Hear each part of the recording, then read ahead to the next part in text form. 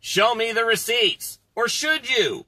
I'm Brian with Bulldog Delivers. Let's hit it. I just finished shopping an order for a regular customer here at Target in Pensacola, Florida, and I'm about to do the delivery. And something I noticed while I was waiting to be scanned for the shipped prepaid, and I heard another customer who was in line at the courtesy desk say that she left a bag of chips behind. So, okay, so everyone started looking around. Anybody turned in a bag of chips? And she said, "We have the receipt." And the shopper says, "No, I don't. I had to give it to the customer."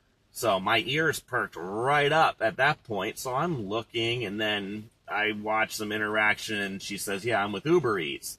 So I politely chimed in, and I said, "You don't give receipts to customers if you're doing Uber Eats or any of the other shopping apps, because the customers get their own receipts by email, and this is one of the reasons why you hold on to the receipts, just in case something like this happens, or if you have to do a return on something or whatever."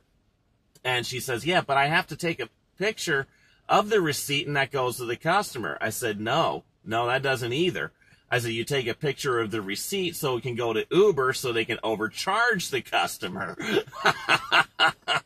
I mean, really, that's what these apps do. Almost all of them, they just mark up the shelf prices, and which is why they don't want you giving the receipts to the customer. That's actually one of the reasons. And, of course, the old long story with Instacart is the fraud, the rampant fraud that still seems to happen on Instacart, where you give the customers the receipt, they claim the orders were not delivered, and then they get a refund from Instacart, and then they go return the items to the store with the receipt and get a refund on that. So it's a good little scam. One of the reasons why the apps do not want you giving customers the paper receipts.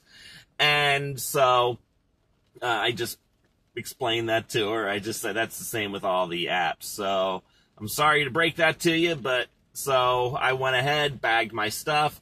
On the way out, there she is waiting in line to pay for a bag of chips. So hopefully she learned a lesson. Now, this is interesting because Uber, I do a few shop and pays on Uber, and I don't recall them ever saying, don't give the customer the receipt.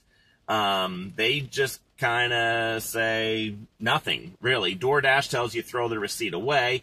Instacart tells you to keep the receipt for a few days, or sometimes they tell you to keep it for 14 days. So, anyway, correct me if I'm wrong on any of that, but I just don't think Uber says keep the receipt for any reason, unless they're the ones that say keep it for a few days. Actually, that could also be the case. I just don't remember. But for the purposes of this discussion, do not give the customers the paper receipts, period. Hold on to them, throw them away, whatever the apps tell you to do. That's it. I hope that saves you some time and money and trouble at checkout, of course, so you can go on your way and get more orders. I'm Brian with Bulldog Delivers. Until next time, go get 'em!